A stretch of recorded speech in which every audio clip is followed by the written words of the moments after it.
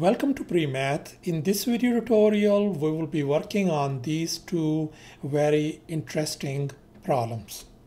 And let's start working on this problem. In this one, we are asked to simplify this product of these logarithmic problems.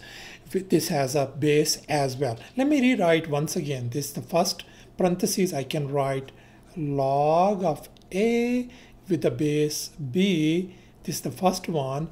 And then I can write this one, the second one, log of b with the base c, and then times log of c with the base a. And now we're going to apply this change of base rule to this given problem. It says that log of y with the base x can be written as a fraction, log of y divided by log of x. Let me just write down these one. The first one in parentheses, it could be written as log of a divided by log of b, and then times the second one. This one could be written as log of b divided by log of c. And finally, this third parenthesis could be written as log of c divided by log of a. Now you can see this log of a cancels out with log of a. Log of b reduces with the log of b, and log of c is gone with log of c. Since everything is gone, so that means our answer turned out to be simply 1. So this problem has an answer equal to 1. And in this next problem, we will be evaluating this logarithmic problem without using a calculator.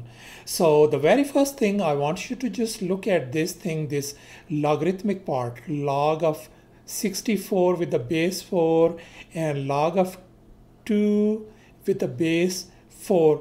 We want to use this kind of strategy. I want to convert into this kind of form. I'm going to write somehow, I'm going to transform that. I'm going to write down log of 4 with the base 4. This is what my kind of strategy is to convert them into. So let's get started with the first one over here. Look at this log of 64 with the base 4. I can write it somewhere here.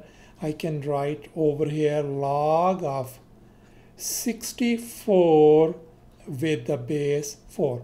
I just wrote it down over here. And now you can see this 64 could be written as log of 4 power 3 with the base 4. So 64 is same as this one. And now we will be using this power rule. See, right now we are log of m, and if you have an exponent n, then it just moves in the front like you'd see this thing. In this case, we have exponent 3. I want you to move it to the front. So that could be written as simply, this could be written as 3 log of 4 with the base 4. That means I can write down this one over here. I can write 1 over 2 outside, and this thing over here could be written as 3 log of 4 with the base 4. So far so good. And then whatever this negative 2, just leave it there over here, plus I am going to write down now this part. Now let's focus on this one, log of 4 with the base 2. I am going to write down somewhere here. So log of 2 with the base 4. Let's simplify this one over here. Look at this thing. Isn't it this 2 could be written as, I can write log of square root of 4. 2 could be written as, and then once again our base is 4, isn't it?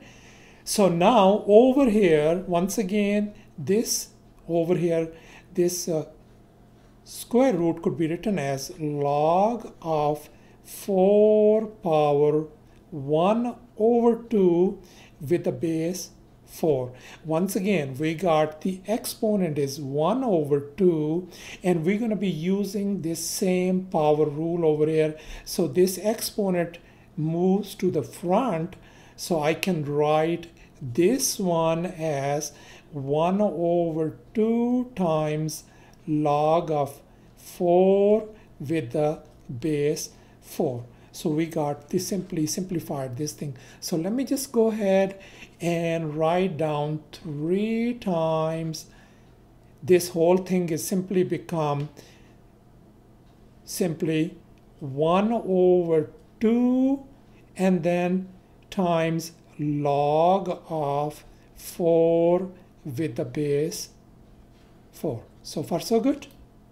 And finally, we're going to be using this well-known fact. If you have a log of x with a base x, one x is like argument, the other one is base, it's always equal to 1.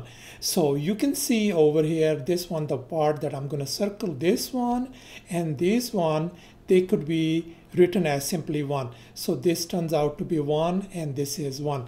Let's simplify, okay? So we got 1 over 2 times 3 times 1 simply minus 2 plus 3 outside this bracket 1 over 2 times 1. So far so good. Let's simplify now. So this become 1 over 2 times 3 minus 2 plus 3 times 1 over 2. Let's simplify furthermore. This simply become 3 over 2 minus 2 plus 3 over 2. I can write this 2 as a 2 over 1. So if you simplify this thing, I can write 3 over 2. Since the common denominator is going to be a 2, I can write this 2 as a minus 4 over 2 and plus 3 over 2.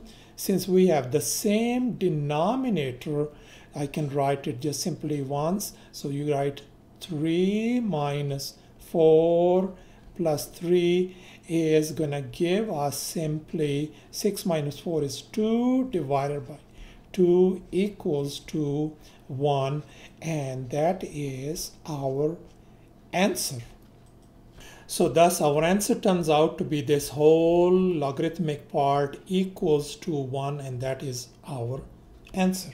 And finally, here is your assignment. This time this is a really interesting problem. You have to prove that this left hand side equals to right hand side. Can you brainstorm and see, can you do it? Luckily, I have already uploaded this video as well. Please go ahead and check it out and see the correct answer. Thanks for watching, and please don't forget to subscribe to my channel for more exciting videos. Bye.